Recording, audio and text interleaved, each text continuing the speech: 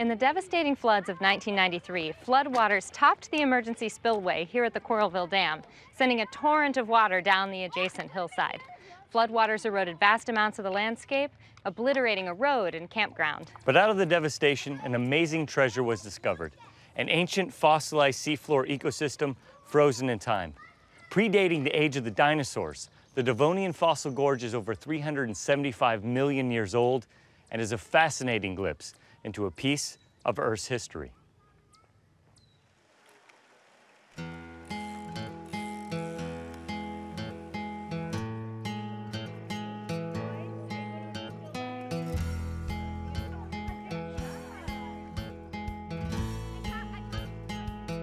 The Devonian Fossil Gorge is the Grand Canyon of Iowa.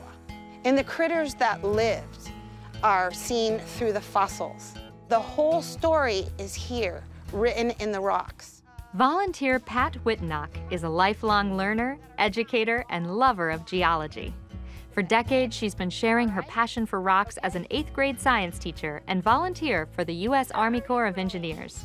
When the gorge was first revealed, Pat was a student at the University of Iowa and among the first to explore the unearthed fossils.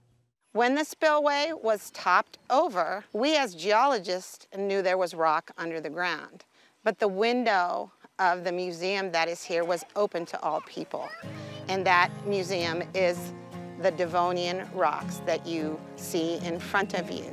Eastern Iowa's outdoor adventurers quickly flocked to the Fossil Gorge, but its biggest fans are definitely kids.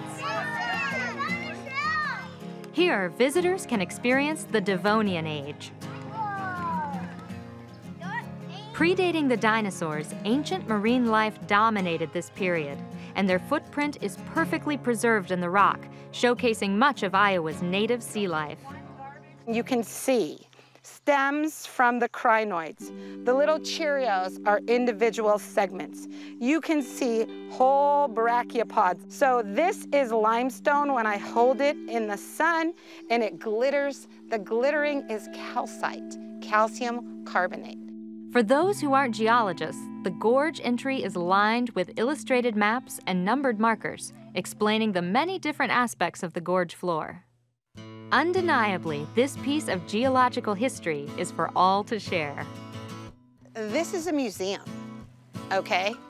And this is a museum into the past. But yet on top of it, you see things growing, right? So you're in the past by looking at these things, and you can go back in time like a time machine, but then you're here also today. And it's like a key to the past.